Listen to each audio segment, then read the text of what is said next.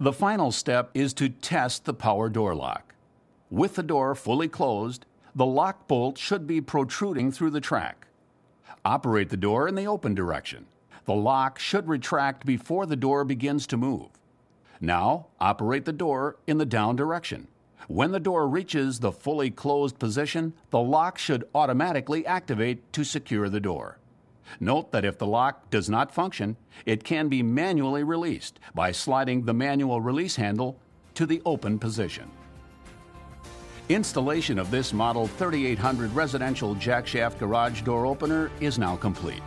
As you've seen, some aspects of installation are simpler than conventional models, but other steps involve new techniques and concepts.